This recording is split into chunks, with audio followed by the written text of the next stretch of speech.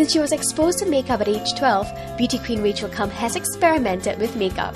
She even confesses that she uses makeup every day and she's never seen without it unless she's on her way to the gym.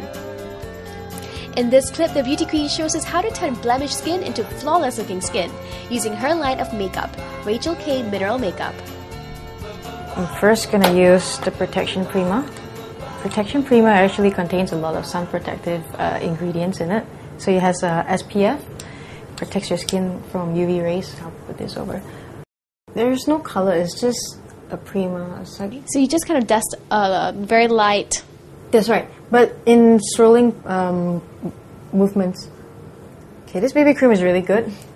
It actually helps to brighten your face. It also gives you a lot of moisture for your face, and it also acts as a SPF to protect your face from the UV rays. People like this BB cream because they feel that it's all packed in one. It's like a skincare all packed in one. You have your moisturizer, you have your sunblock, and it also acts as a makeup base and foundation.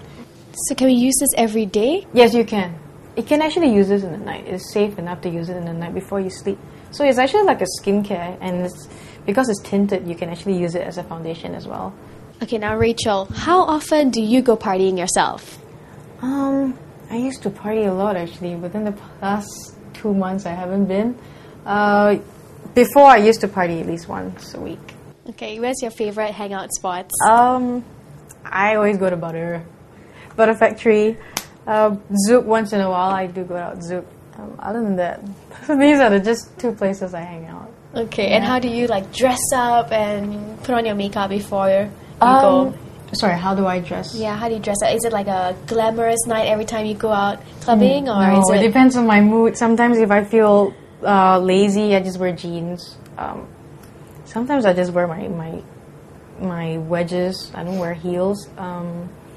Sometimes if I want to feel sexy, I would dress up, you know, and like short skirts, go out with my girlfriends. Yeah, it all depends on my mood actually.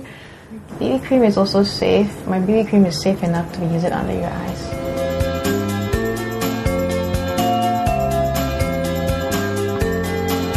I'm going to use this to cover blemishes and dark circles.